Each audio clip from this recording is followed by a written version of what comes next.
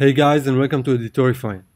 In this video I will show you how to get started with the app, how to start collecting customers' reviews, and how to customize the reviews appearance on your Shopify store. After installing the app, the Write a Review button will be added automatically to all of your product pages. You will be able to start collecting customers' reviews using this form.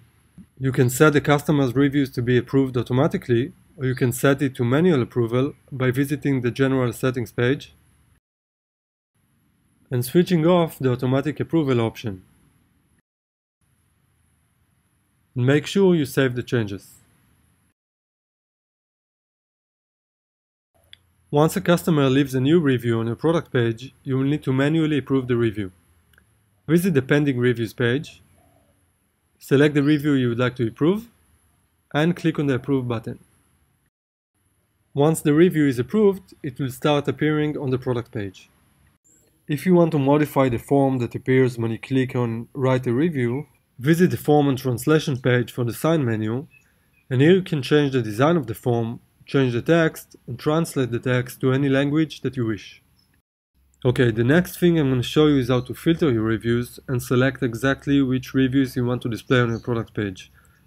So let's open another product page, and you can see that this product contains 10 reviews, and we have 5 stars reviews, 2 stars reviews, 4 stars, and 3 stars.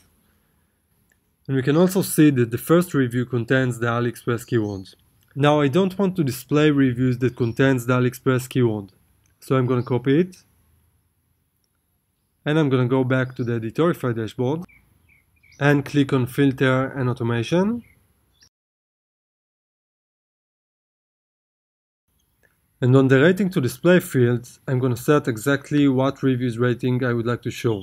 So I would like to show only 4 stars and above, so I'm going to choose 4 stars and 5 stars. And on the Keywords Blacklist field, I'm going to set keywords that I don't want to display in my reviews, so any reviews that contains these specific keywords will not be displayed on the product page as well. Now let's save the page and visit our product page once again. Let's refresh the page. And we can see that now we show only 7 reviews. The review that contained the AliExpress keyword has been removed. And also we show only reviews with 4 stars rating and above. Okay, the last thing I would like to show you is how to change the design of the reviews. So let's go back to the Editorify dashboard and click on Design Settings from the Sign menu. And on this page you can change the design of the reviews as you wish. So let's change the star color by visiting the Stars Design tab. And I'm going to pick a different color. And you can see a live preview on the right side of the screen. You can also change the reviews display template by visiting the Reviews Design tab and select a different style template. And let's check the preview again. And this is how it's going to look on the product page. And now let's save our changes. And go back to our product page and refresh the page. And we can see that the design has been updated. And that's it. Thank you for watching this video. If you have any questions, please contact our support. See you next time.